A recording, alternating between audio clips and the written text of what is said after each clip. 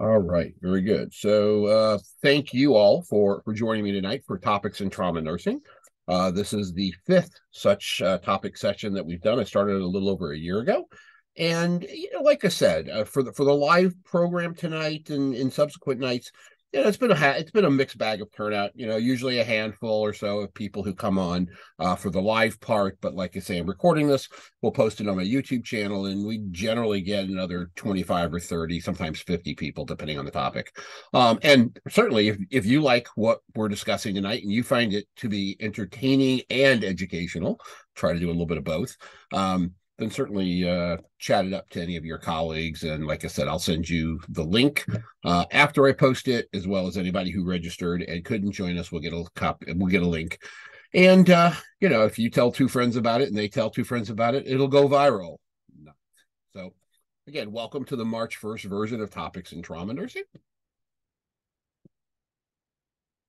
My name is Steve Weinman, and I'm with the trauma program at St. Joseph's University Hospital in Patterson. I am in charge of trauma education, injury prevention there.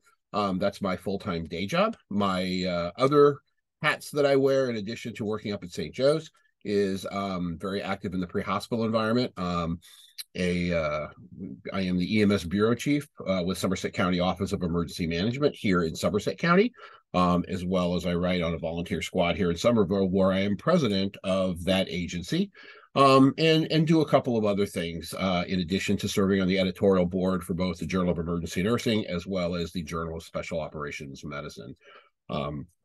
So like I say, I'm thrilled to have you here tonight. I do have nothing to disclose, although I wish I did.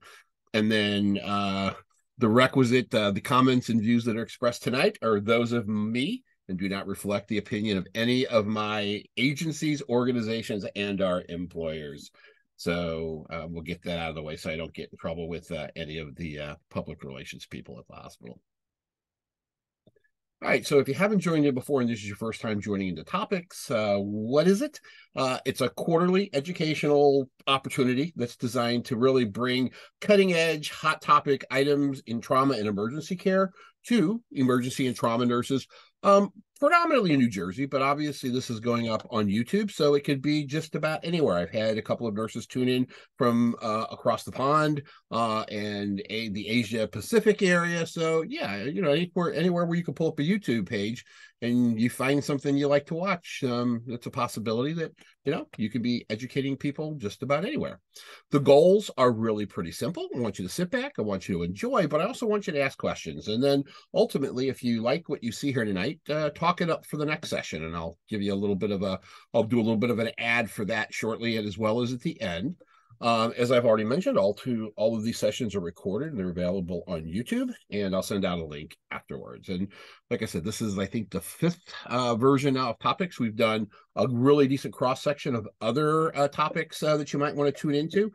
We've done active shooter incidents and the concept of rescue task force in the pre-hospital environment and what emergency nurses need to know about that. We've done damage control resuscitation. Kathleen Robinson from Robert Wood Johnson was nice enough to do that talk. We did a talk most recently back in December on the use of calcium in mass transfusion, and that was a lady by the name of Jessica Mills from North Carolina, who I ran into at ENA's national conference last fall down in Denver, and she was nice enough to come and do her talk again for us. So those talks and others that you'll find are up and posted on that YouTube channel. So I certainly invite you to go and educate yourself, as we say. If you like tonight's session, then you will also love, I hope, the companion program, which is Trauma Nursing Journal Club. I do this particular session quarterly, but then I also do a journal club quarterly. And what I usually do is I try to find a decent article in the literature that has, reasonable impact for emergency and trauma nurses and present it in a very non-threatening manner. Everyone's a little worried about, articles and going through studies and study design and things like that. But we take the minutia out of it. And I do try to pick a cross-section of articles that aren't very scientifically laden. Sometimes they're as simple as we did one couple about 6 months ago that was published in the Journal of Trauma Nursing. Some of the UPenn nurses in Philly did a little rundown about how they handle their private vehicle drive-up shootings, and a whole protocol that they put together. They published a nice paper on it. So again, that's also posted up on the YouTube channel as well. But again, we do this companion, and at the end, as you do your evaluation tonight, if you want to claim some CE credit, there'll be an opportunity on the form for you to check off that you want to be kind of put on my mailing list, and I will just keep you on my mailing list for future incarnations of both the Journal Club and Topics in Trauma Nursing. All right, I've already got the next session planned. So if you are so inclined, it'll be held on June 7th, again at 8 p.m. These are usually Wednesdays at 8 p.m. I took a poll a little over a year and a half ago, and nurses seem to like 8 p.m. on Wednesdays. So boom, there you go. But this will be an interesting topic. This is titled Gender Diverse and Transgender Patients, a Special Population in Trauma Care. And this is put on by a friend of mine, Justin Malisi. Justin is a clinical editor for Elsevier, but he's also down in Dallas, Texas. He's had a very fulminant career in emergency and trauma nursing. And he actually did this particular talk, I think it was 3 years ago at ENA's national conference. And he's in the process now of putting this talk into a manuscript that I'm working with him on for the Journal of Emergency Nursing. So we all, if you've taken a TNCC course or an ATLS course, you know that there's special populations, and we usually talk about the pediatric patient, the OB patient, the obese patient. But this is an up and coming, and I think a very interesting group that we should talk about, and that's the transgender patient and some of the implications that they bring to the table when they come in after they've been injured. And again, it's an increasing population, and unfortunately, because of the nature of their orientation, they are unfortunately involved in a lot of altercations. And if you haven't seen one yet in your emergency department or on your trauma table, you will eventually. So Justin's nice enough to come in, and he'll do that talk on June 7th. So thank him ahead of time. All right, here's the continuing education minutia. We'll get that out of the way. So this is approved for continuing nursing education credit by the Institute for Medical and Nursing Education. I've already mentioned that I have nothing to disclose. And like I said, after the talk tonight, I'll provide you with a QR code on the screen that you can scan real quick if you get a QR code enabled device, or I'll pop in the chat box the link to the SurveyMonkey evaluation. You can complete it. I'll send you a certificate in the next couple of days. And then if you're interested, I'll add you to the emailing list for future sessions. I would like to make tonight's talk interactive. I do realize unfortunately, the whole schema of these online programs is people like to shut their cameras down and mics off and listen, and that's totally fine. I don't want to make this all about Steve talking tonight. So I certainly do encourage you to, for the live audience, obviously YouTube, you can talk to yourself. But I certainly welcome you to pop on the mic. You don't have to turn on the camera if you don't want to, and ask questions or throw your own pearls of wisdom in for some of the various eye injuries that we'll talk about tonight. All right, so here we go. We're going to talk about ocular injuries. Common or not so common. A lot of these are fairly common, and probably we, the group of us that are online tonight, have run into these at some point in time in our practice. But some of these are not, and we should at least be somewhat reticent of what they are. And again, it's not a matter of if they'll come into the department or be trauma patients, but it's a matter of when. So we'll talk about a good cross-section tonight. And again, I'll entertain any questions or comments you have toward the end, or like I said, jump in at any time. All right, so you can't really talk about how to take care of patients or what to expect when taking care of patients with eye injuries unless you know how to do your basic eye assessment. So again, you can go on YouTube. I am a big fan of YouTube. My daughters have turned me onto it because they use it for just about everything. My younger daughter was having some issues with the car. She lives up in Providence, Rhode Island, and she called me one night and said, I'm having an issue where I think it was putting antifreeze in the car. And I said, look, I'll call you back in about 15 minutes. I was doing something and I'll teach you how to do it. And she called me back 10 minutes later and said, hey, don't worry about it. I just saw a YouTube video on it and I got it taken care of. And my other daughter, who lives in Boston, had the same issue with checking tires on her car.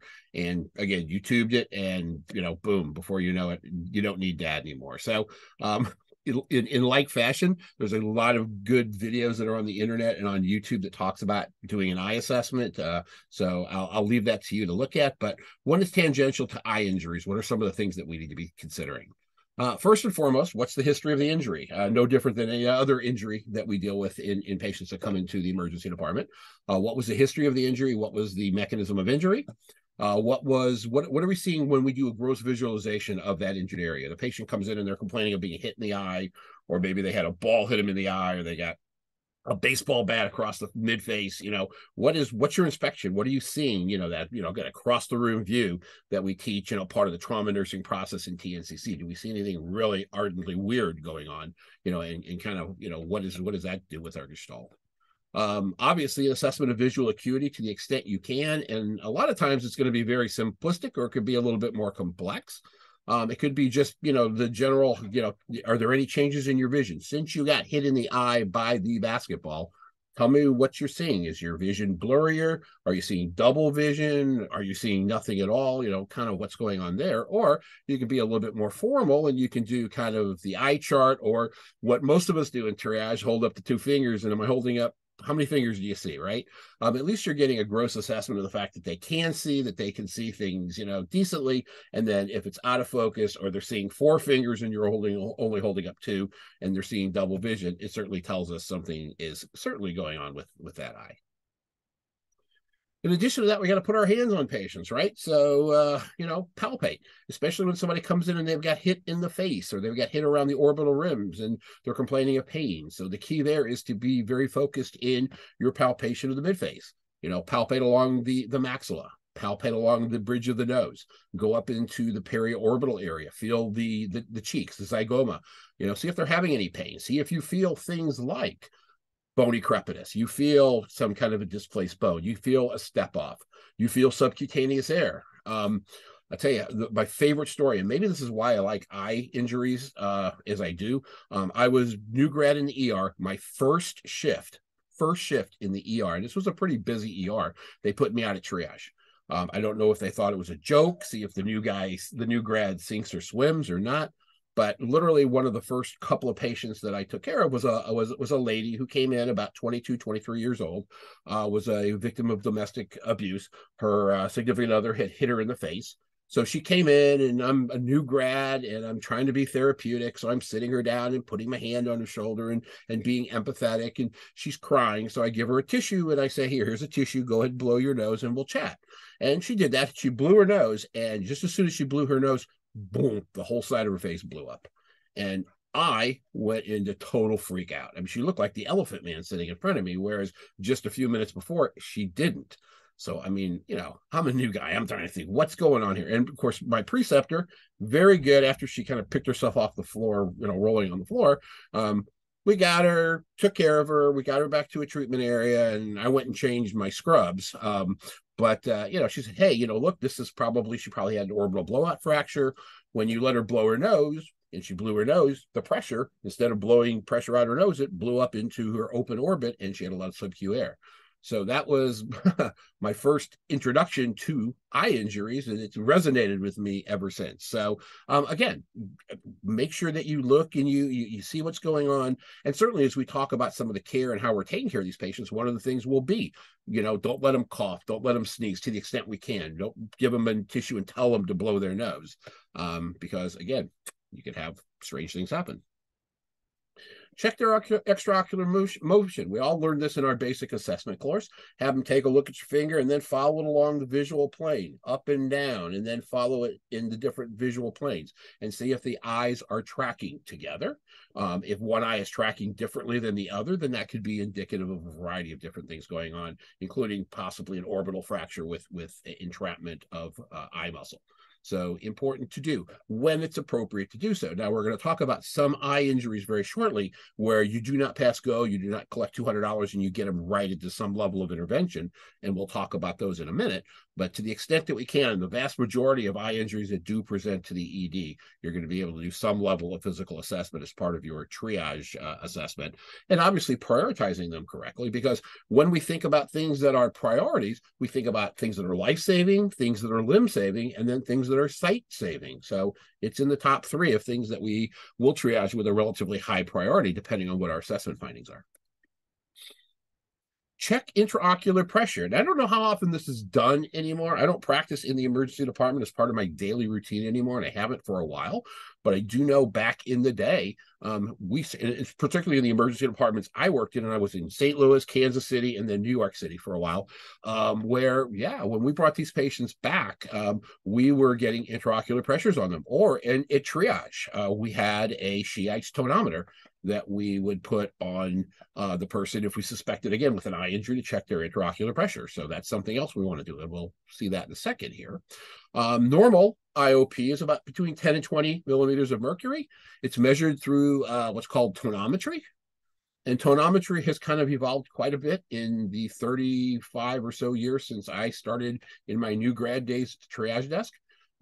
You can see this particular device here on the left. That is called the Shiite's tonometer, and that was one of the original tonometers that we used, and that's what I kind of grew up on, and I used probably the first couple of decades that I was working in the ED, and it was really cool. You kind of will tell how old people are when they're smiling. There's probably, I don't know, maybe I can't see you guys' faces, so I don't know your ages out there, but somebody is out there smiling when they look at this, because if you remember how this thing came, it came in a nice black, almost like a leather case, and when you opened it up, it sat in like velvet that had a cutout that it sat right down into this velvet cutout. It was just, now you think about it today, it's hilarious, but that's how it was at the time.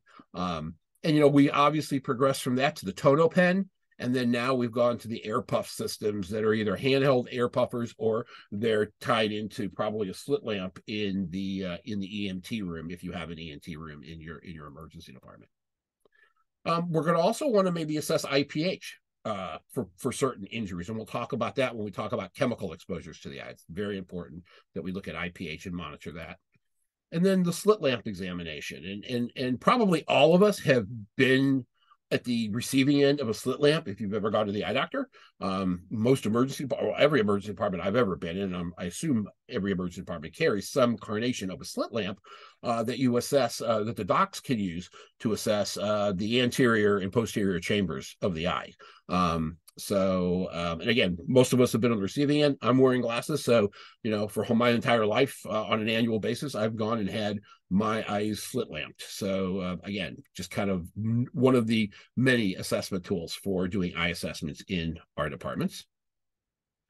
Some other interventions and basics we're going to consider is positioning, particularly if we got somebody who comes in we think could have an injury to their eye, which could cause some kind of bad injury to the globe, could have caused something where they've got increased intraocular pressure.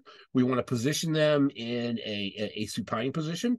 We want to have them seated. We want them to be, have their head elevated, and we want to do everything we can to keep pressure down from within the eye. And we'll tell them, please don't blow your nose, as I found out pretty early on. Try to minimize sneezing, coughing, any kind of valsalving or anything like that would inadvertently raise the pressure in their eye. We may, as a course of getting them ready to be evaluated, pop anesthetics in their eyes, and eventually put antibiotic ointments and other ointments in their eyes as for the treatment while they're in the department, and then as we're getting ready for any kind of aftercare. Eye irrigation, we're going to talk about that, particularly for chemical injuries in a little bit and what that means. Eye patching, not done with nearly the frequency that it was done in years past. We'll talk about that. Eye patching really now is a way of immobilizing or splinting the eye. And that would really be for something that's more like a penetrating object to the eye or something like that. We used to patch corneal abrasions all the time. We don't do that anymore. And then ultimately get the patient ready for either a transfer, if it's needs higher level care, a referral, or any kind of a consultant who might have to come down, ophthalmology or oral oral maxillofacial people who may come down and have to be consultants on the patient. And then ultimately, the vast majority of these patients are discharged from the emergency department. So level of discharge teaching and making sure they understand what their follow-up plans are is going to be very important. So that's the gist of what we need to know. Now let's get into the meat and potatoes and talk a little bit about some of the injuries that we can encounter. The first one we're going to encounter, and probably the most common injury that you'll encounter with patients coming into the ED, are the subconjunctival hematomas. These are extremely frequent. I've seen these quite a bit. Probably all of you have seen them. Maybe some of you have even inadvertently developed a subconjunctival hematoma at some point in your life. Usually, the mechanism of injury is fairly simplistically either some blunt force injury to the eye. The vast majority of them are spontaneous. So it's a matter of somebody who sneezed or coughed or valsalved. We see this when I was in college. I was an intercollegiate weightlifter. We saw this a lot in that environment with people from straining from lifting weights. They would pop essentially a blood vessel in the conjunctival area, and boom, that blood would then slather out between the epidermal layer, the conjunctiva, and the sclera, and looks a lot worse than it actually is. And I've never seen one that's painful in all my years. I do know that they can be, but typically it looks worse than it actually is. It's one of those things that makes your eyes water when you look at it, but the patients are actually doing pretty well. They are almost always benign, but not always benign. You can get some conjunctival swelling with these, particularly if it's a large bleed, and this can actually form what's called a corneal dullen or a dimple. And what that actually is in the cornea itself, you'll see that you've got some corneal swelling that's going, or some conjunctival swelling that's going on here, but you'll see an area here that's dimpled out, that for whatever reason, the swelling didn't get under the cornea here. And as a result, you end up with a dimpling effect. And the significance of that is that when the eyelid comes down and closes and lubricates the surface of the eye, this dimple is below the surface of that lubrication and it won't get lubricated. And it actually has a risk of actually drying out. And when that happens, you can actually get a perforation of the cornea. So certainly when they're being evaluated by a physician or a mid-level, we're looking specifically at, is there any swelling of the conjunctival area? And if there is there's this dimpling effect. And again, it's not the worst thing in the world. If we identify it, then typically what we'll do is we'll just do, external lubrication. Usually erythromycin ointment is prescribed. They'll put them on a prescribed course of that until they follow up with an ophthalmologist at the next day or maybe 48 hours down the road. And then typically as the swelling of the conjunctiva goes down, so will the dullen go the way of the dodo and go away. It is important to make sure, though, that they understand if we're giving them a script or a tube of lubricant, how it goes on, how it's applied, and more ardently, the importance of them following up to make sure they do not have any complications of their issue. Again, I have not personally seen this happen. I talked to a few people in preparation for this and they did tell me, yes, they have seen these, but pretty rare for them to occur. But hey, look, even the most minor injuries can have some potentially severe complications. So that is that for subconjunctival hematomas. Moving on, another extremely common injury to the eye is the corneal abrasion. We've probably all seen them at some point in time in our practice. Usually direct injury to the eye, blunt force trauma. It's localized to the cornea. It's a scratch to the cornea, if you will. We all know that on the surface of our skin, there's an epithelial layer, and the epithelial layer extends not only to our skin, but also over our eyes. So anything that gets in our eyes and causes a scratch or an abrasion across that epithelial layer will result in a corneal abrasion. Usually we visualize this handedly using a ultraviolet or a blue light. The ultraviolet light we used to use was called a Woods lamp. And what we'll do first is we'll stain the eye with a fluorescein stain. This can be done either by eye drops, or the preferential way of doing it is with a fluorescein strip. The reason the drops are not always preferential is because when the drops go in, they leave a lot of dye, residual dye in the eyes, and sometimes it just makes it a little bit more difficult to fully visualize the entire cornea. But you still can. You just have to, work your way around it. But the strips work pretty well. You just take the strip, you put it down in the inner canthus, let their tears kind of carry the dye up and over the cornea, and voila, you see the magic once you put that blue light on there. It's been interesting because I actually saw a MacGyver thing on YouTube, of course, where one of the docs had taken, literally, he took his cell phone and the flashlight and the light over his cell phone. He put a piece of clear plastic taped over it, and then took a blue marker and just scribbled blue across it and created his own blue light. And it worked really, really well for visualizing these corneal abrasions. Pretty cool stuff.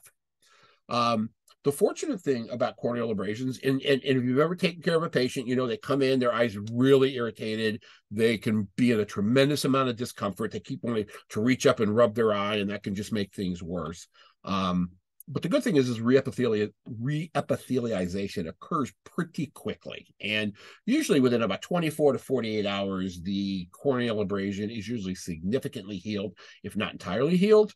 We do have to be careful in patients with those multiple comorbidities that will slow the healing process, bad diabetes, immunocompromised, things like that. But really, normally, treatment is really kind of fairly straightforward. It's don't rub your eyes. Possibly an antibiotic ointment may be prescribed again if it's a particularly large abrasion, or they've got comorbidities that may predispose them to developing an infection. They will sometimes get topical antibiotics. We don't send them home with topical anesthetics, because we know that the more anesthetic they put in their eye numbs up, and then they go to rub their eye and they can't feel it, and they create another abrasion.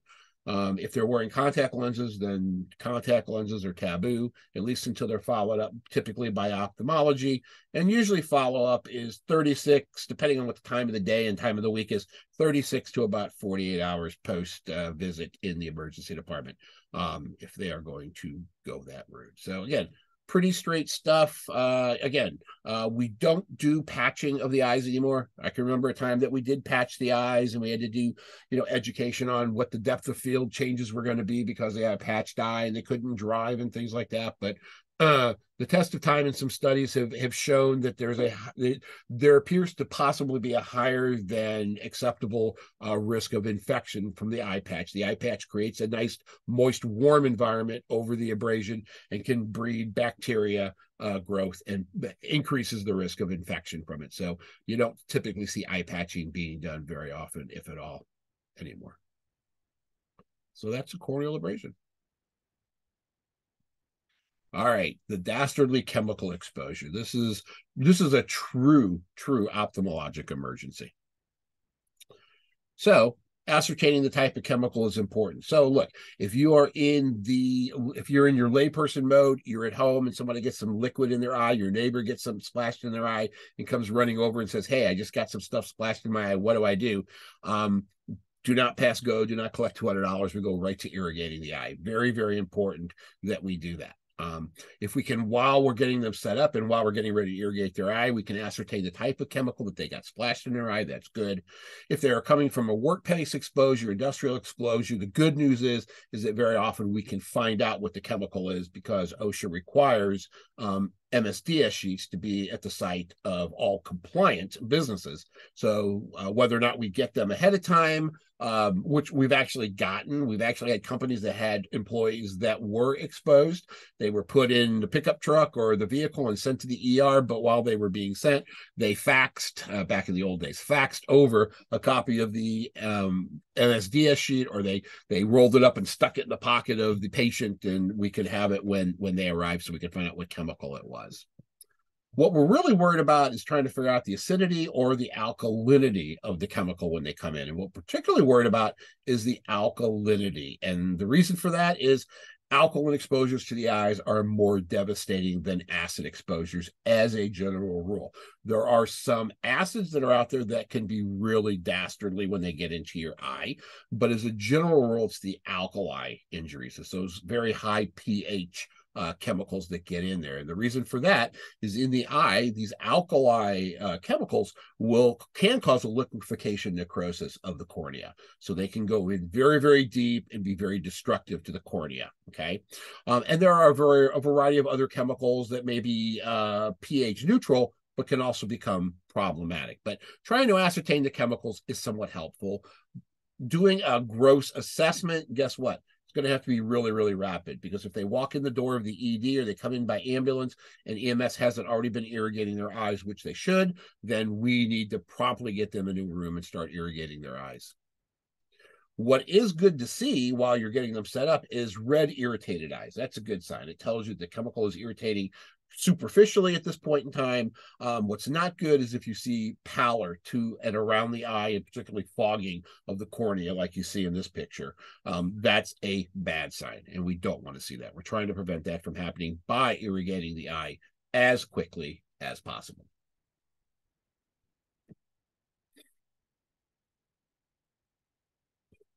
Again, immediate eye irrigation is extremely important. They certainly teach us in the pre-hospital setting that you irrigate the eye as quickly as possible and use anything that you can that isn't more detrimental than what they got in their eye. So whether or not you're using some normal saline or sterile water, or using even a bottle of water that you've got of Poland Springs or Desante or Wegmans or whatever, start irrigating the eye as quickly as possible.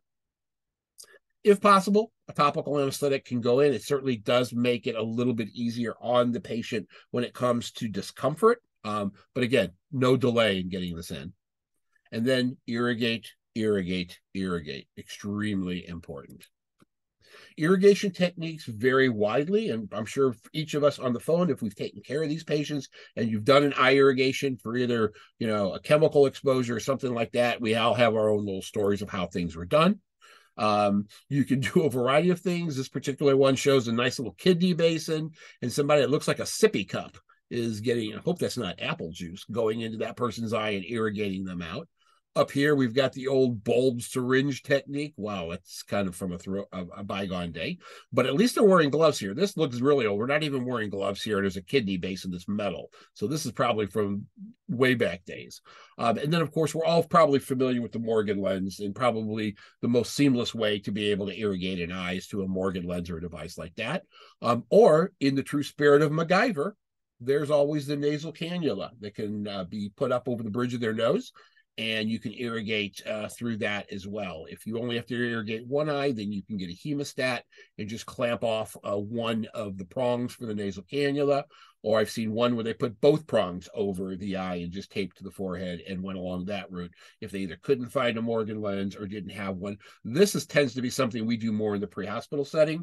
And I'll set this up in the back of my ambulance on a couple of times I've had to irrigate eyes. And in most cases, it was both eyes. I've set this up, and it does work nicely, except the person has to keep their eyes open physically, which is a problem. And as we all know, when you got the Morgan lens and it goes in, they can lay back, they can relax, and they just let that water kind of run over their eyes. Irrigation solution of choice, look, it really doesn't make any difference for self-care or for buddy care. Before you get them into the hospital, any fluid, again, any kind of a liquid, whether it's water or whether it's, normal saline, sterile water, whatever. In hospital, the stuff it doesn't make any difference. You can use lactated rigors or normal saline. The thing is that, normal saline, and most of us don't realize it, is how acidic normal saline is. I mean, with a pH of 5.5, if you've got somebody who's got an acid in their eye, then I don't think I'd be necessarily advocating throwing something in their eye that has a lower pH. But again, not that big a deal. Lactated rigors, again, a little bit more neutral pH, but still a little on the acidic side. So again, things to think about there, but any of these work very, very nicely. The question then becomes, after you're popping this up and you got the irrigation going on, is how much irrigation do I need to do, right? And probably for some of us, it's also how do we deal with the flow out of water or fluids when it comes out of the eye. I know that they've got some nice little devices out there that you can purchase that, they channels the water into a wastebasket. I was great at just patting the person down with chucks and just letting the water absorb into the chucks, and just somebody had to be there periodically to pull the wet chuck off and put a dry chuck on, whatever the case would be. But you want to irrigate them until you believe you've got enough irrigant in there to be able to dilute out and thwart off whatever chemical they got into their eye. So as a general rule, about 1 liter to begin with goes into their eye. If after you do that 1 liter, they're still having a tremendous amount of irritation, then we'll pop another 1 liter on board. Once we're done, and once we've at least got some irrigation on board, we're going to need to check their eye pH.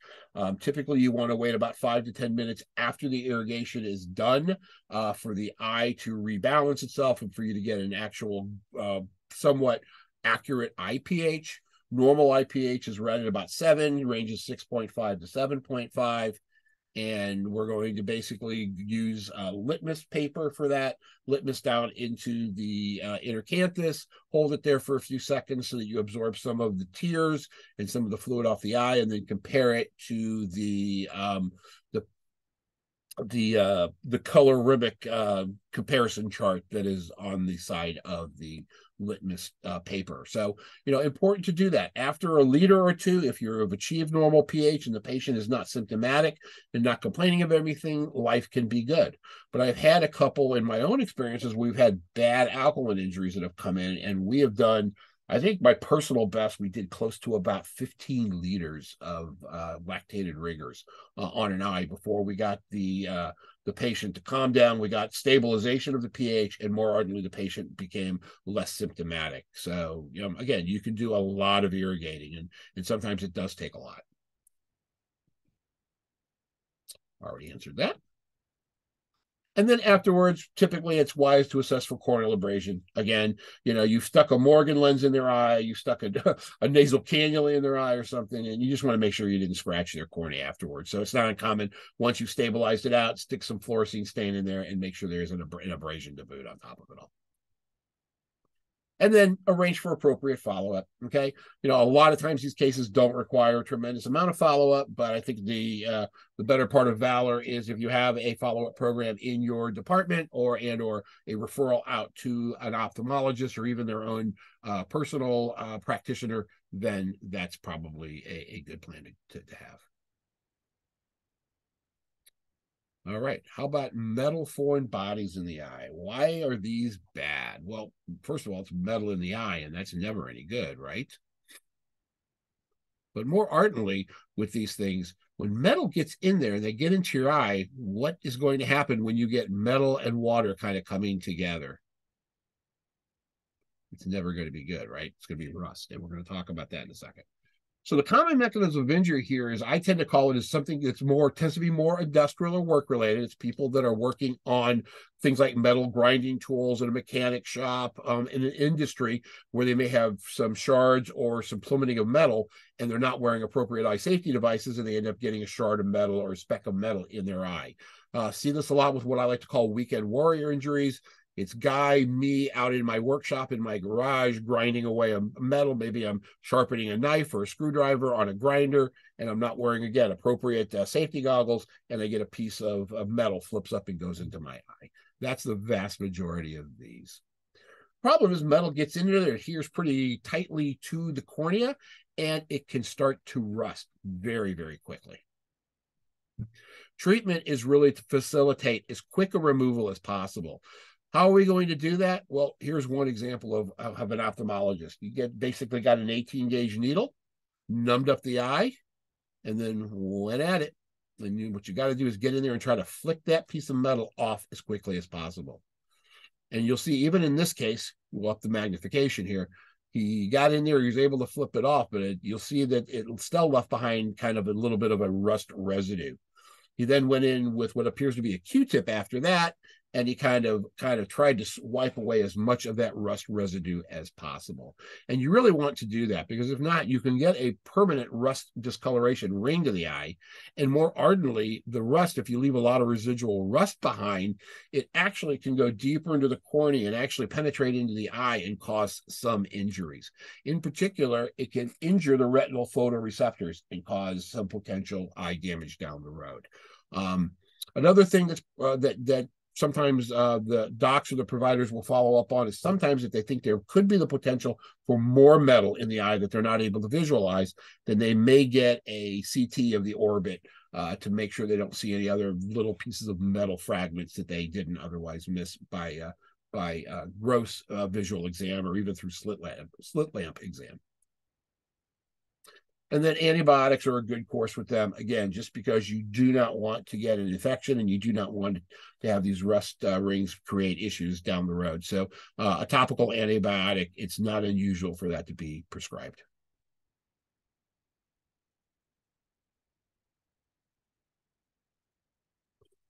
All right, let's get into a little bit more dastardly eye problem, and that's the ruptured globe.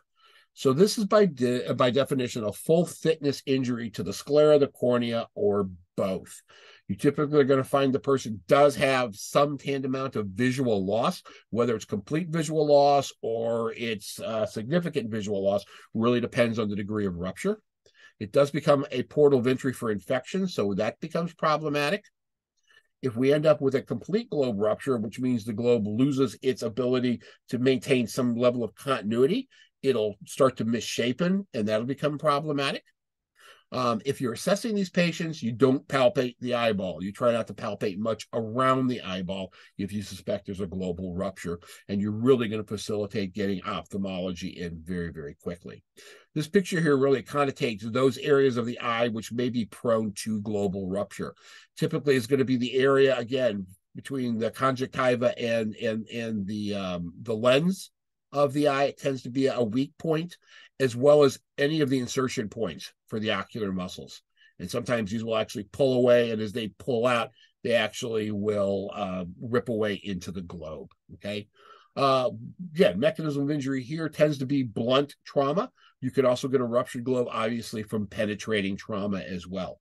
Much of this really is facilitating getting this patient back, getting them seen, getting ophthalmology down, and then ultimately they'll probably go to the operating room to have these surgically repaired. Global ruptures can be particularly bad, particularly if you end up with the muscle pulling away from its attachment and leaving pretty large groping holes in the wall of the eyeball that causes it to essentially decompensate. Could be really problematic.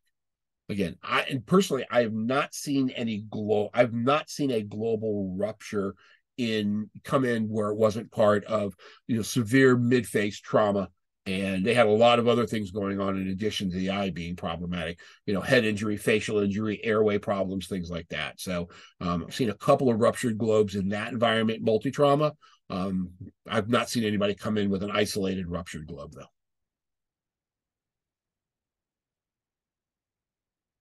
Orbital fractures, again, not tremendously common, but not uncommon either. So again, should be suspected anybody with blunt force facial trauma, okay, any kind of injuries that are proximal to the eyes. One of the things that we're going to be doing, again, as part of our initial assessment is to palpate around the eyes and see if we feel any deformities that could be indicative of a fracture. The anatomy of the eye socket is very, very interesting if you take a look at it. When you get back into the eye socket, it's made up of a series of very small, very thin bones.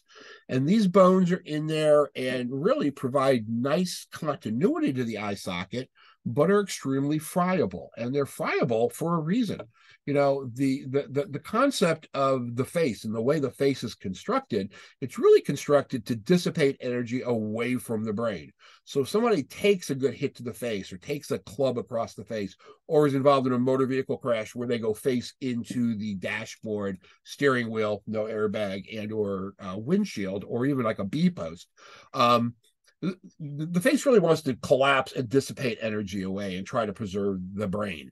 And it does that because we've got air-filled sinuses that are in there serving almost like airbags, if you will. And then again, the bones are very friable and will take the kinetic energy when it comes in, dissipates across the bone will fracture, and that pretty much slows, if not stops, the energy from being dissipated further into the skull, which is very, very ingenious in the way it's designed. But unfortunately, it means that we're going to get some complications as a result of injuries that occur to the eye socket.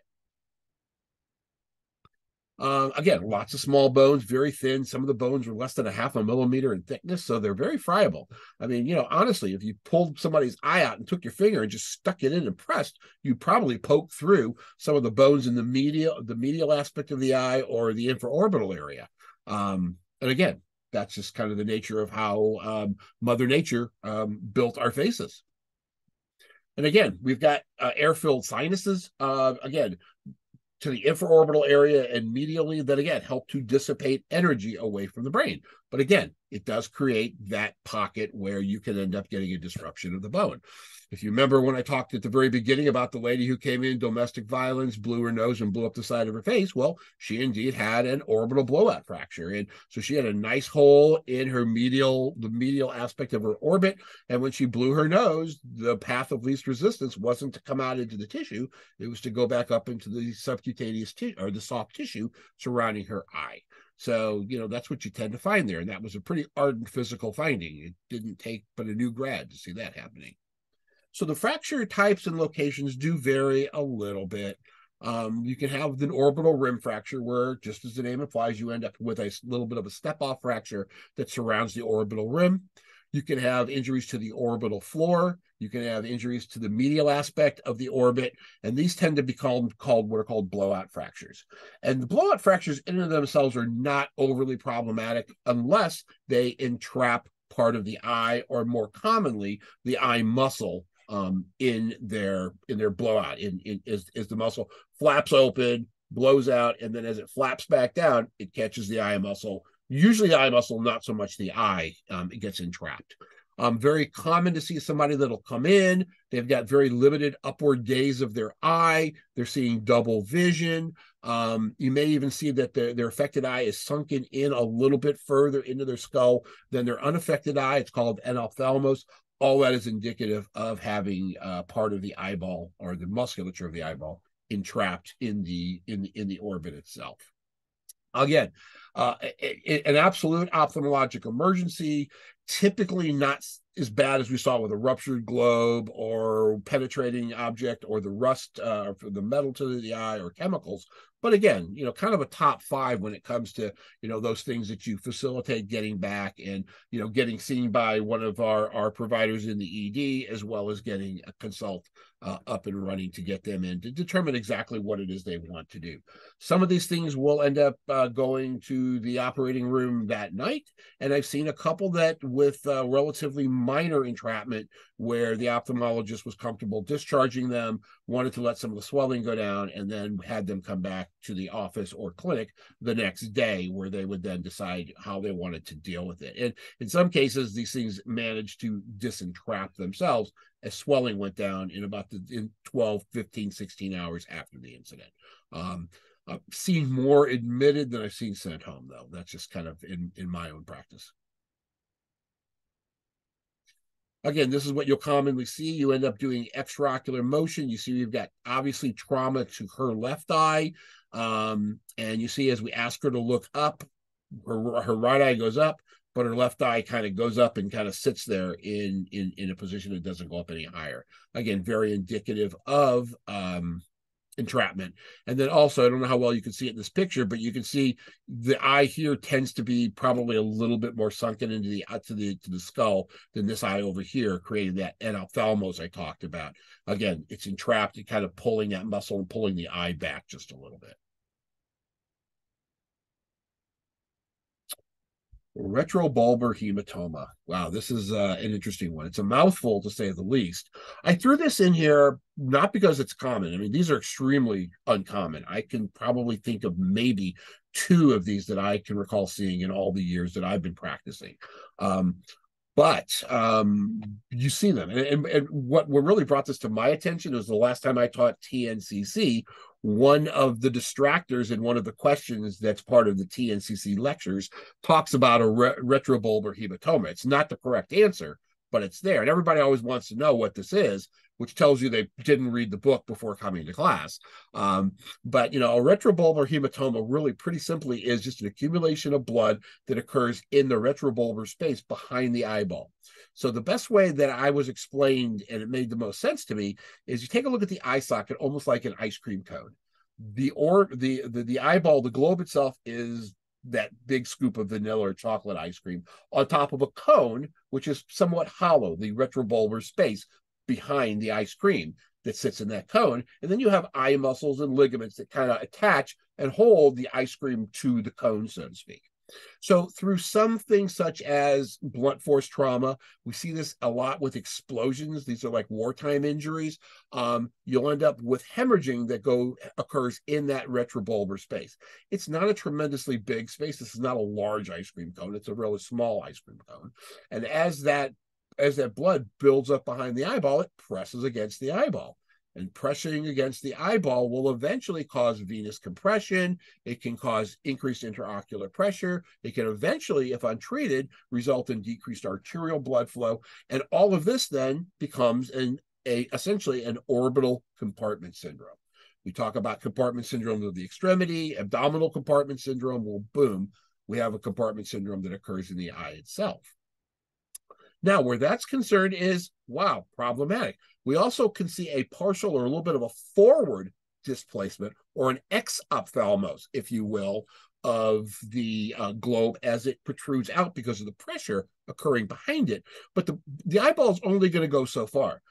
Unlike what you might see on TV, the eye doesn't just like pop out of its socket and just kind of hang there by the optic nerve. It doesn't work that way. It'll push out only to a certain area because we've got muscles and we've got ligaments that hold it in place. But what we can do is get some stretching and some compression on the optic nerve, and that's called proptosis. And all of these things, the confluence of all these events coming together, is, as you can imagine, is not going to be good on the health of the eyeball. This can result in permanent eye loss as quickly as 60 minutes after the injury occurs. So the treatment is what's called a lateral canthotomy. And what we're basically doing is well, not we're doing, but the docs are doing, is they're going in, doing a little bit of an incision to the side of the eye, and they're trying to snip the canthal tendon, which will then allow the eye to actually protrude out. It'll relieve some of the pressure behind the eye. It's not uncommon as they're making the cuts and stuff, and the eye protrudes out. You may actually get some of the blood actually relieves itself and comes out as well. And it will relieve the pressure until bleeding stops and blood gets reabsorbed or drains out through the very small incision that they make.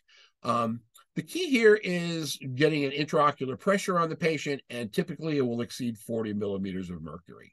So let's take a look here. I've got a video. Hopefully this is going to work. If for some reason it doesn't work, if somebody would just pop their mute off and just say, hey, we can't see the video working, then I'll move past it pretty quickly. But hopefully this will work.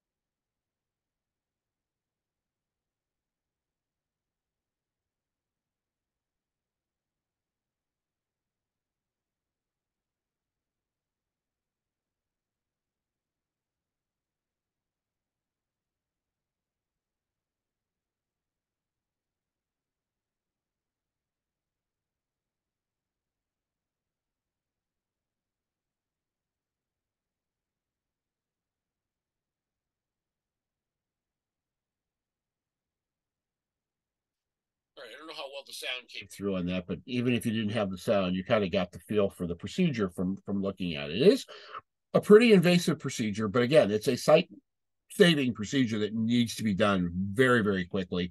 And I've seen this twice, and both times it was done in the emergency department.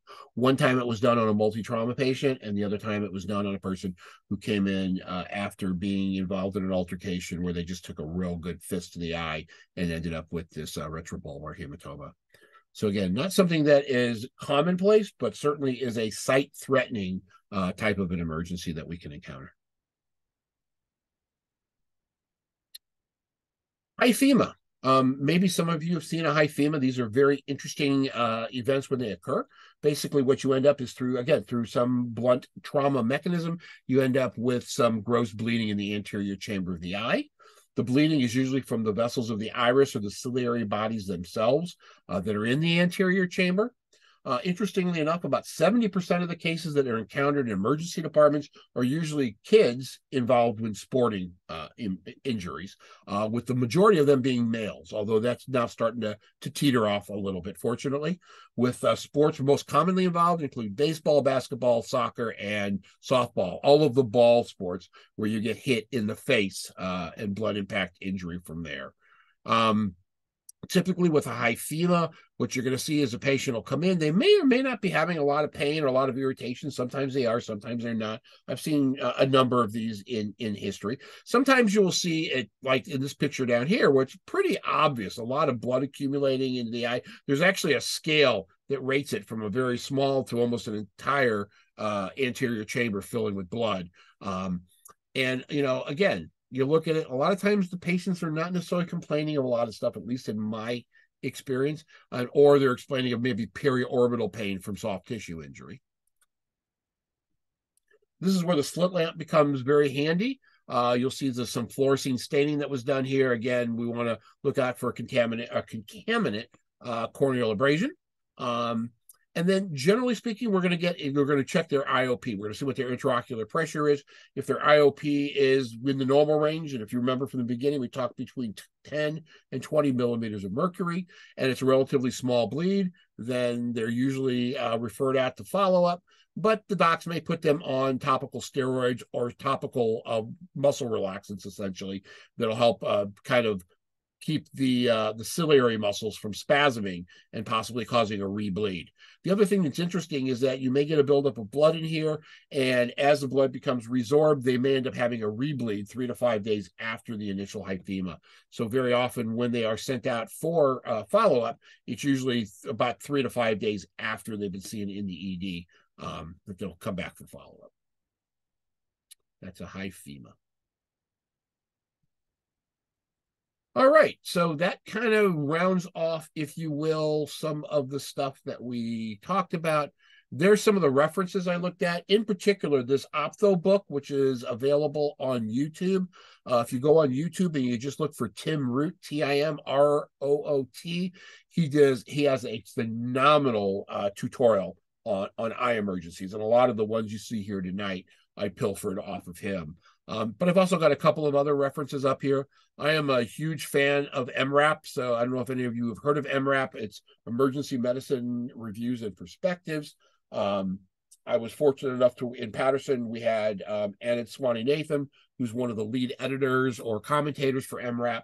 It's pretty expensive to subscribe to this, but the plethora of information you get out of MRAP is phenomenal. But if you go on YouTube, they put a lot of their videos up on YouTube, and they're excellent videos to watch. So I wholeheartedly recommend that.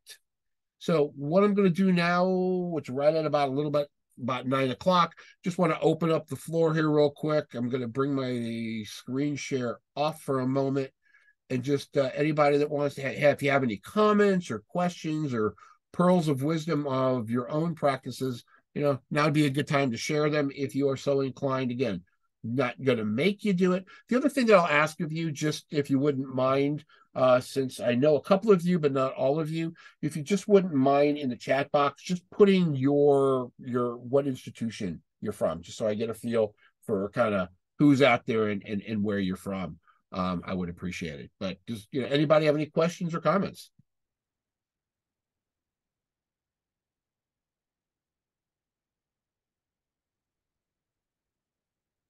Community. Very good. Excellent.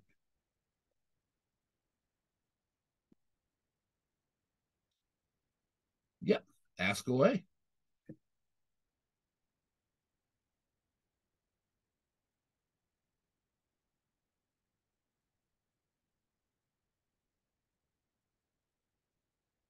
All right. Jersey City, the inner city.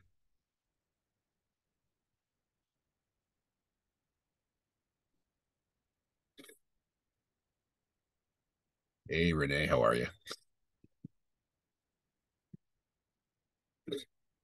All right. So while that's cooking, let me very quickly. Oop, I just lost something. I got to get my stuff back up here. Boom. I'm going to share my screen with you again here. Boom. All right. So with this, the next slide here. Boom. All right. So claiming your credit. So do me a favor. If you are so inclined, just kind of let me know what you thought of tonight. And if you want to scan this QR code, that would be great. If you don't have a scanning tool, let me quickly pop this into the chat and I'll give you a link for this.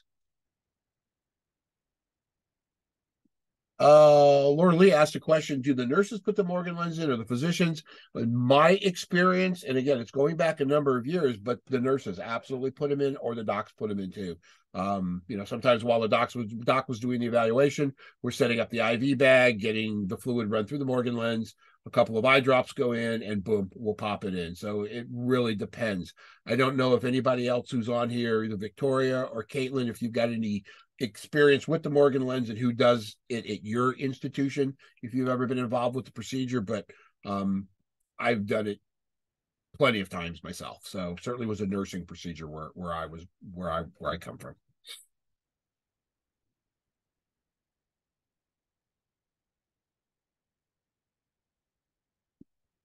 You are welcome. So that being said, next session, I put a QR code up for that. If you really want to get ahead of the pack and you want to go on and register right now for the next session, which is, again, a very interesting topic, gender diverse and transgender patients as a special population in trauma care.